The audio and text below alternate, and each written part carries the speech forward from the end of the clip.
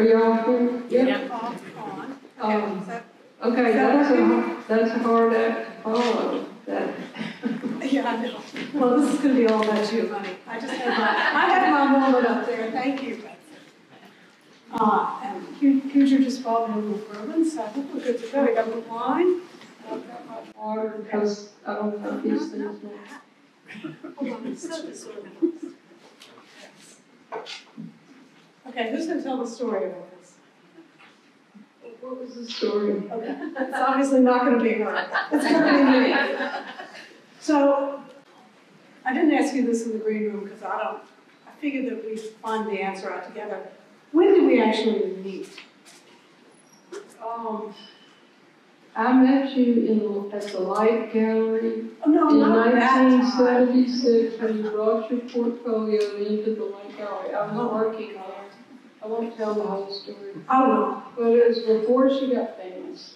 And on Wednesdays, I think it was, at the Light Gallery in New York, people brought their portfolios, and they had to leave them there for 2 days, you know, and then like Friday morning, the director would look through these portfolios and go, nah, you know, okay.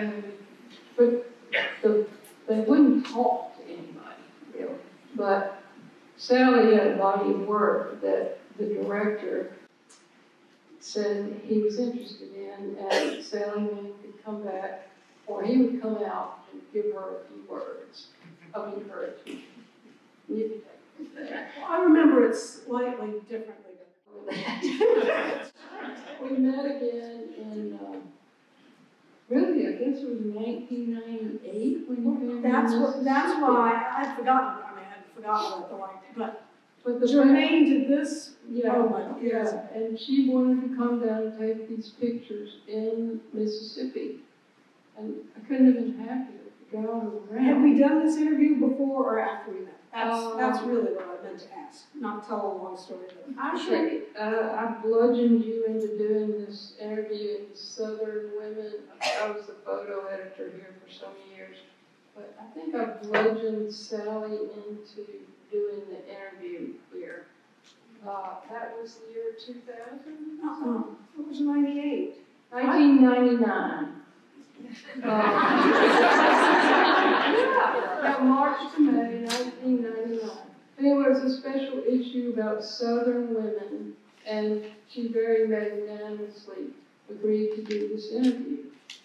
By that time, you know, your book had already come out. When did Immediate Family come out?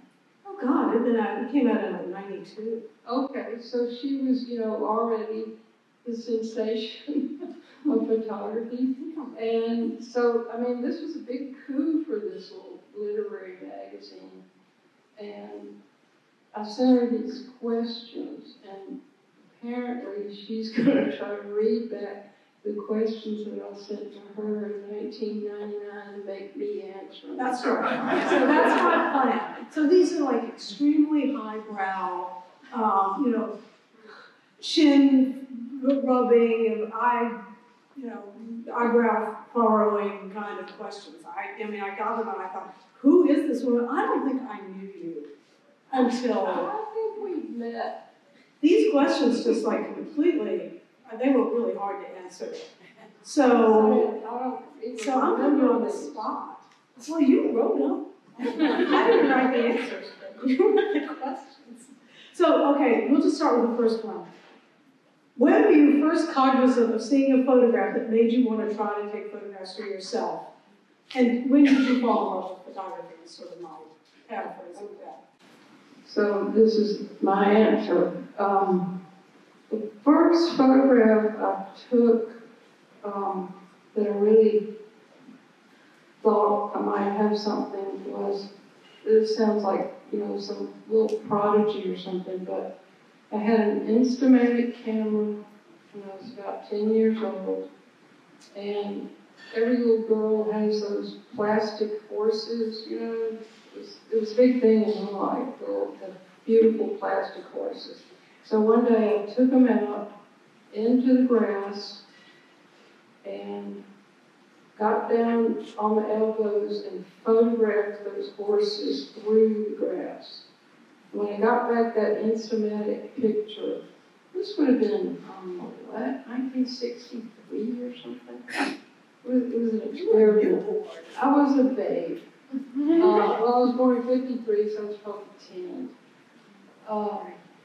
So when I got back those pictures from the drugstore, I was just knocked out by the fact that, hey, this was something I could do, and I wanted to do more of it. And the only other art that I'd really seen in my life was, Life magazine, Picasso. My parents took us to the Salvador Dali show, and, it was random. It was in Sarasota, Florida. So I guess that's the answer. But when I grew up a little bit and got my own real camera, which is a 35mm SLR, Pentax, by the way. That seems to be everybody's starter camera. I was going to the Memphis Academy of Arts, and Bill Eggleston, again, another magnanimous person in my life, said, well, come on over here a few days a week and you can be my assistant. And I said, well, what do I need to do to be your assistant? He said, oh, just drive me around in the right light, and, maybe make a few prints every once in a while. So that's what I did. And he showed me stacks and stacks and stacks of his work. And I saw pictures by Lee Friedlander. He had just come out with that self-portrait book.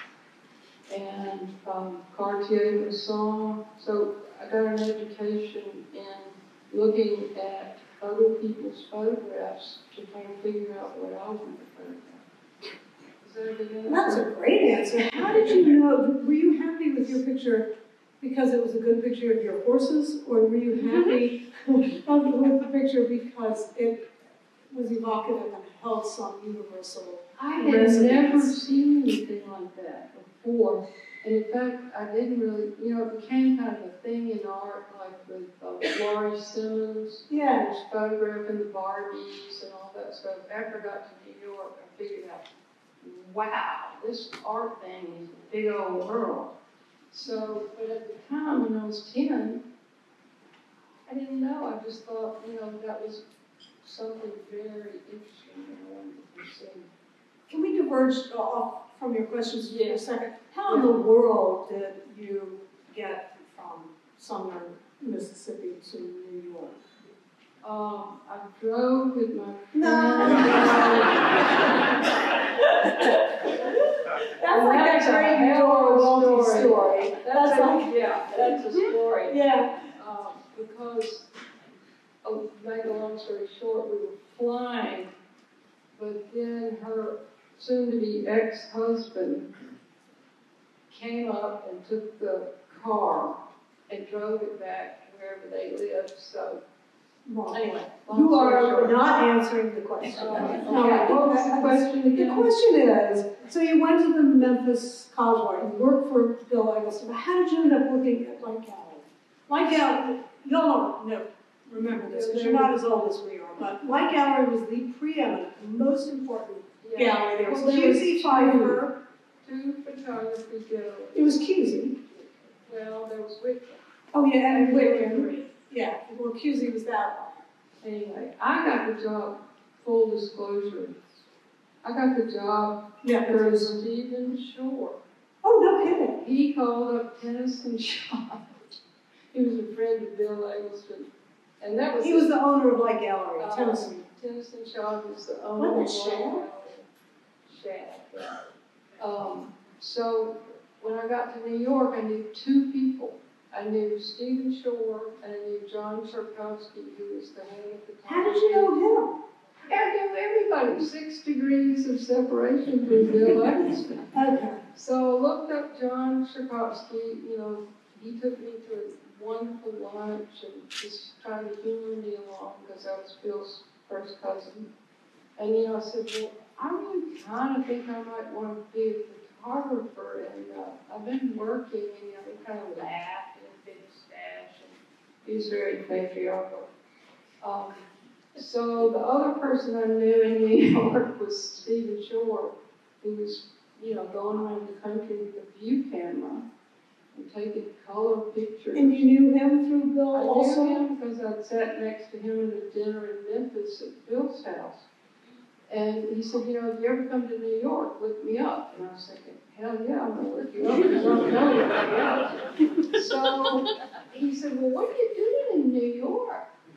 And I said, well, I looked in the New York Times and I got this job and I just hate it. And, I have to be there like 9 o'clock in the morning. Anybody knows Maude knows that that's and he said, well, impossible. I happen to know that the people at the Light Gallery who represent me, and photography was new. You could buy a photograph for $150 in 1975. Buy mine for $1.50. Yeah. Or you can still buy mine for $150. But so he said, well, I'll call up the guy who owns the gallery and see if they're looking for somebody. I'll be damned if they didn't call me in there and give me that job. So I ended up meeting everybody in the history of photography. Like you, because that's our next question. How did the decade influence you? Who were the notable photographers and artists then whose work you were able to I met Andre Cortez, I met Harry Callahan, I met Aaron Siskin, I met Frederick Summer, I met James Agee's widow. He was long dead. I don't know. It was just like getting a graduate degree in photography to work at the Light Gallery for the 3 years that I worked there. Who were the big photographers that they had? Well, I guess the biggest was Harry Callahan, Frederick Summer. Yeah. They were still kind of not completely old school for photography to be important. It had to be black and white, and you had to be from the concerned point of view. And Bill was the one that busted that ceiling about color photography being accepted as art. And it really was not accepted as art as art in May of 1976. Jan Gruber was doing it. Who else was doing it? Neil Slavin, I don't know if you remember. Yeah, maybe. Stephen Shore. Yeah. There just weren't that many people that were working in color. Joel Marowitz. Oh, gosh, yeah. And then that new group of kids who are now like 60-something. Nick Jepstein, yep. Glenn Gentle, Adam Bartos, Lang Clay. They were all working in color, but they were like the Young Turks. Mm-hmm. So anyway. Were you able to do any work while you were in New York? I did work with Malone Flex, yeah. And did you, when you had your lunch with John Sarkis, do you realize how lucky it is that I'm writing another little sort of a little book. I guess it's part two of Hold Still, but it's a sort of, the subtitle is How to Get Shit Done, but it's sort of about how to get shit done. And one of the best ways to get shit done is to be lucky. And that's my last chapter. It has nothing to do with talent. I don't use the word talent in there, but you have to be lucky. And you have to work really hard. All that kind of stuff. But you were just damn lucky. But things, Sally, is that as much as I love photography and I love working there, and I did take a lot of pictures in New York, but the work that was important to me was the work that I did when I came back home, which was normally in the summer, Christmas, between jobs, like I quit, you're fired. I had that kind of career. Did you quit or were you fired? Well, I married him, and that was a good move. To not work for a minute. Well, I don't understand. You married? I married Lane. I married Lane. In 1979, and I thought, well, my career at Lane is kind happened to it close. And I had another job lined up with Rizzoli, and that fell through. My career is everything falling through. You think I'm lucky, but I've had a hell of a lot of stuff that fell through. My whole book is about everything falling through. But it makes you strong. It does. It builds character. So, anyway. So, I don't quite have the link here between Marion Lang, who was in New York. Well, I wanted to go home for the summer. Okay. And, that was where I was doing my work. And I had the privilege of doing that. To go home and get ready for my wedding.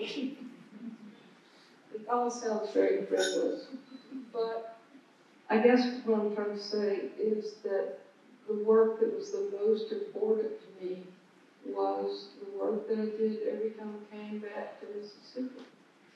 And we ended up moving back to Mississippi for good in the late 80s because we started having some children. One or two might be here now.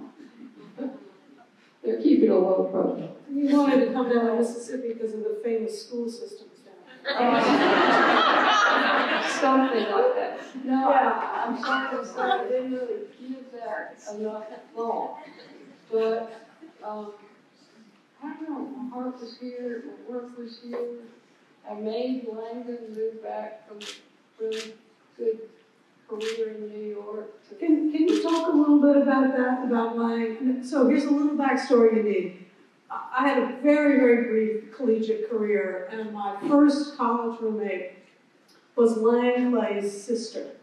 And she lived about 10 minutes from this college that I went to mistakenly called Bennington. And so I knew Lang's family and sort of met Lang a little back in... This was in Vermont, by the way. This is in Vermont, yeah, that's the point. Sorry, I'm getting off track here. But to ask Lang, who grew up in a very, very New England way, to move to Mississippi, can you talk a little bit about how that went?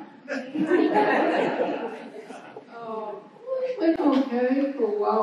We kept our loft in New York for a couple of years because he was still working. But I think we both kind of figured out that New York was not a great place to raise a child. And so we ended up coming back here. And the Lang story is that it was just as easy to get to the airport in Memphis as it was to get to the airport in LaGuardia. And FedEx came in. You could FedEx your film back and forth. You could fax. This is like old school now, but at the time, it was kind of, that was how we were able to do it. Like now, everybody's on the internet and Zoom and streaming and all that stuff. That was the breakthrough for us, was to be able to come back here and raise a family in Mississippi. And it was really all my idea. But he went along. I bet. But some of his work, some of his best work has been here. He's going to thank me one day. All right, so just so you get a sense of the kind of questions that Maude asked in this interview, I'm just going to, we'll give her a chance to answer it if she wants to. I was really rocked back on my heels when I got these series of questions. This wasn't a live interview. She sent it to me, probably by mail back then. Mark Strand has said about poetry that one of the reasons people read it is because they want to come into possession of a mystery. Do you think perhaps the reason people have responded to your work so strongly is because of its mysterious quality? In other words, do you think people like to view your created world to prove that a mysterious world really exists, or to merely verify and validate the mysteries of their own world? Okay. That was the question, but I want to read y'all the answer. You don't have the answer. Because I can find it.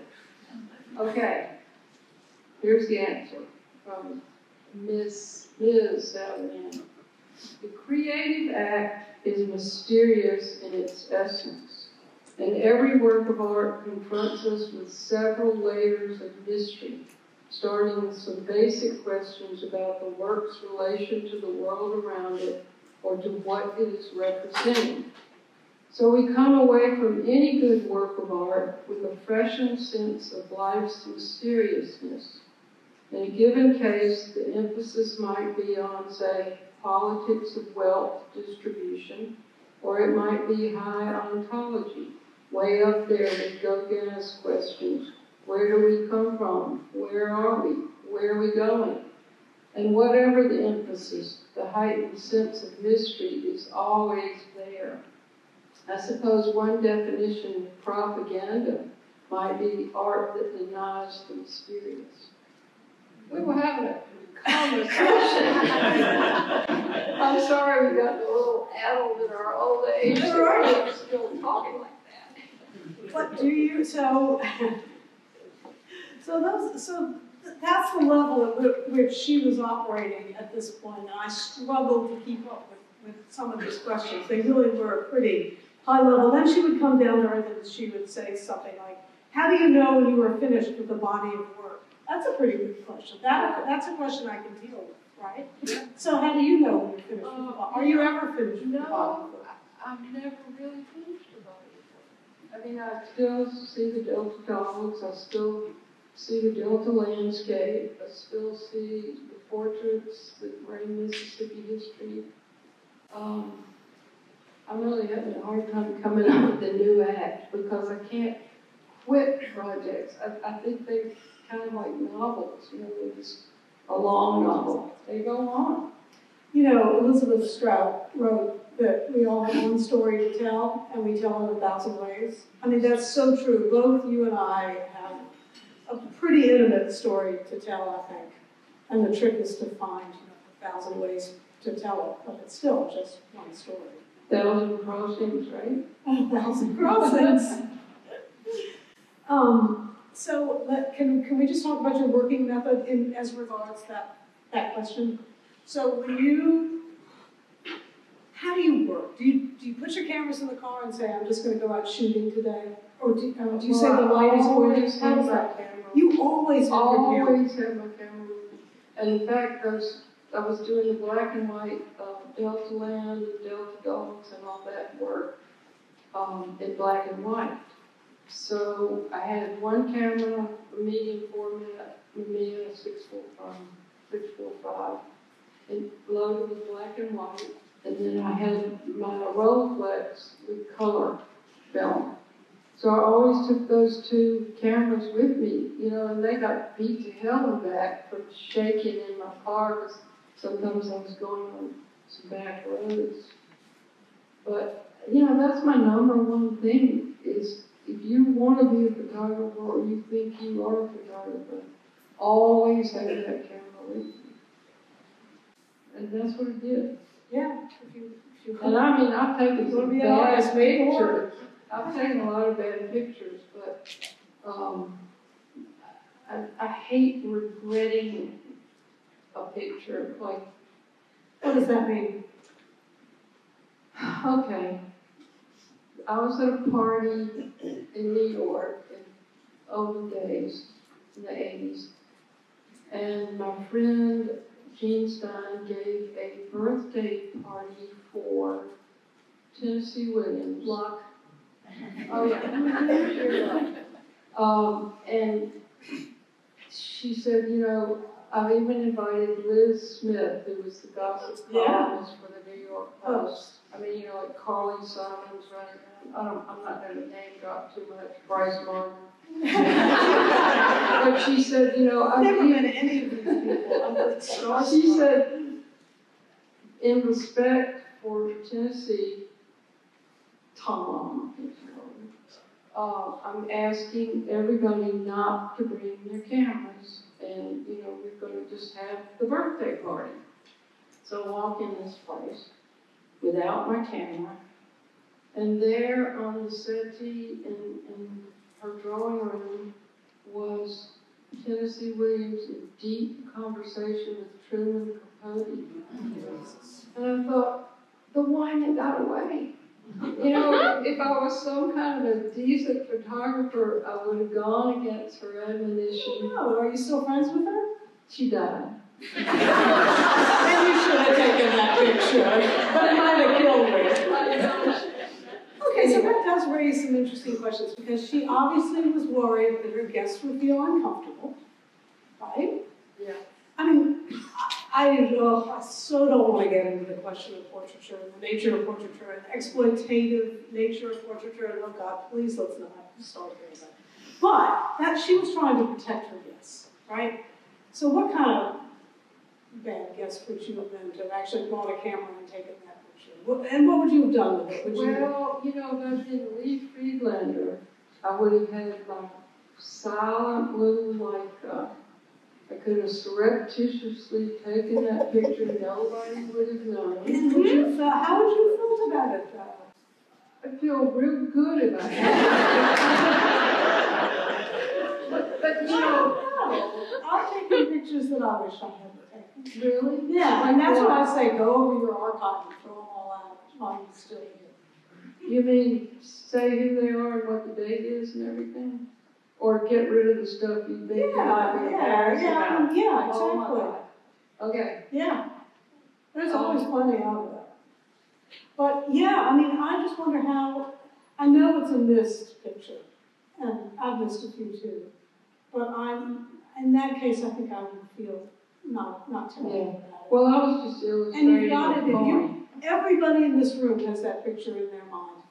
Yeah. More people have seen that picture right now than probably would have seen it had you actually taken it. Because Thank you for keeping that tradition.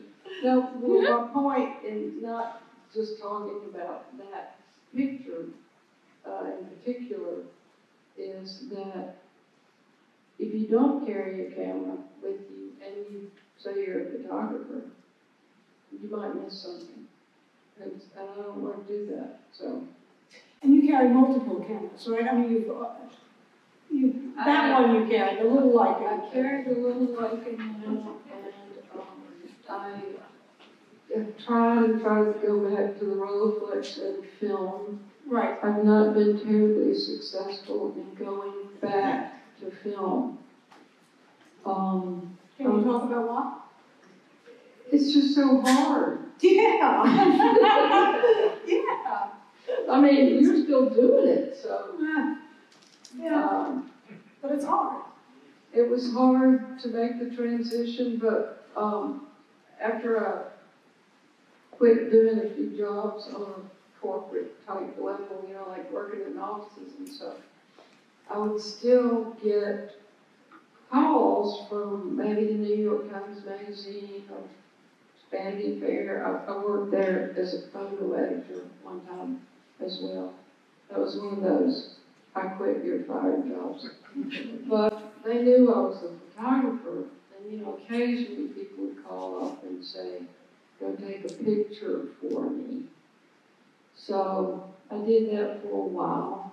What was the question, Phil? I don't know, but I'm kind of interested in that. So you gave up commercial work. Well, I had to make the leap to the digital world because so many people wanted me to, because they wanted the work the next day. You know, we don't have time for you to take the photos and film and make the contacts.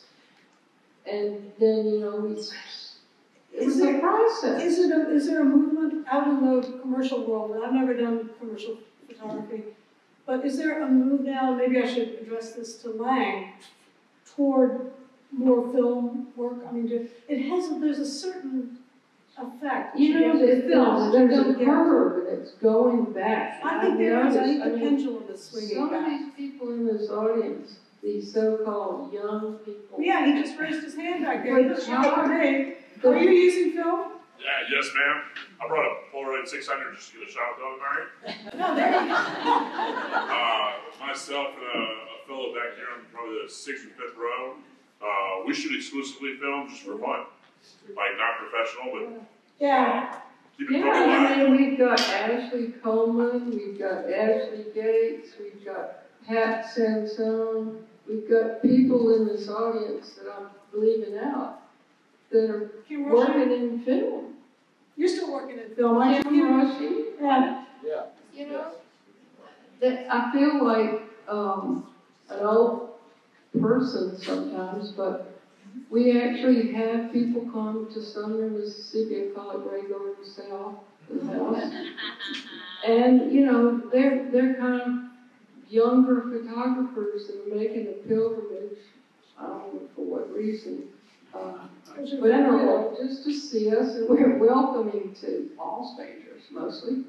Yeah, a lot of those people are working in film, and I don't know, there's just something very heartening about it. So, but do you sense a difference in the aesthetic? I mean, those pictures in your show could not have been taken digitally, so many of them. Is that your feeling, or am I just reading into You know, that picture that you love so much of Langdon in the car with the flower? Don't tell me it's digital.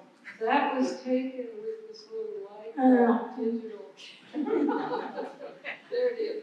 So it's not the quality of the picture necessarily, it's the expression on his face. Y'all go look at that picture. It's just one of the best pictures in the show. It's a profile of Lang. He has a totally startled look in his eye, like he's just seen, you know, the infinite. And, you know, on the other side of the windshield. It's a pretty extraordinary. I told Sally the reason he looked like that was because it was like the last 5 minutes of the light. Well, everybody knows that that's... Yeah, right. And their eyes are dry. And I said, I'm stopping the car. You know, he said, we're late for this dinner party. And I said, I'm taking this picture. This light is too good. So that was this expression. It was probably one of, you know, come on, take the well, picture. that's, I mean, the pictures of the kids ages and ages ago, they're the same thing. There would be this kind of glazed over look that could be interpreted and was interpreted many different ways by different people. But it's the look that people get when you're a slow photographer. Yeah. Well, and you're making them hold still when they don't want to. I'm sure, you know, when we get to the kids, I'm not going to open a bunch of cans of worms. Oh, God, yeah, we're staying away from that. But, you know, I know when I photographed my children, there was this point where they just sort of either pretended or didn't really even pay attention to the fact that I was there with my camera. And I got so many beautiful pictures of my children because, I mean, they were the perfect subjects because they just went about their business, living their lives, even though their mother was this intrusive person with a camera. And I didn't set out to make a record of my family at all. What did you set out to do? I set out to find the right person in the right light. Yeah. And, you know, we were together a lot. You know that, the 3 children. We were together a lot. And I thought, you know, well, I can either really fight this or I can make this into my work. So, who did I photograph? Then, a lot. Because they were there and they were in the right light a lot of the time.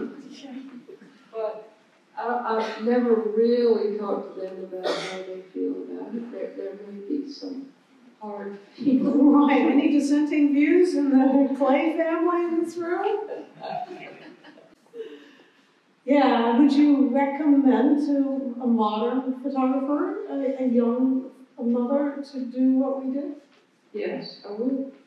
I mean, you've got the perfect subject, and you end up with a record of your family. What could be more wonderful? What if it's the record your children don't want? I mean, we were lucky. We had children who's always absolutely, without qualification, or at least in my case, supported the work. Yeah. And still do. But that might not be the case for someone else's. And particularly, I mean, how do you see the influence of social media affecting that? I mean, even if you don't put it on social media. That's a big question these days. It really is. Yeah. And, you know, I'm guilty of putting things on Facebook and Instagram, and like that. I know you don't do it. I don't do it. I don't have time to do it. That's a question the audience asks. Oh, there's a daughter standing up. Yay! I just like to say that I appreciate that very much. Oh, so. It's just because she's letting you wear those great boots tonight. Thank you, Sophie. Sophie was the last child, and she was probably the most, well, we won't say abused, but cooperative. Yeah, but when I looked at the stacks of my negatives on my outtakes, well, and my keeper negatives, Virginia's stack is like this high, and it diminishes down Jesse, and then, because, you know, they're the last child, and you're getting a lot of pictures of them, you've gotten good at it. Yeah, I experimented a lot on them, and the topologies are in order. Putting it out there. Yeah. Oh, really? Is it time? Jasmine is signaling us that. Oh, is it time to go? That's what she says. I do what Jasmine says. She's the most professional person I've ever worked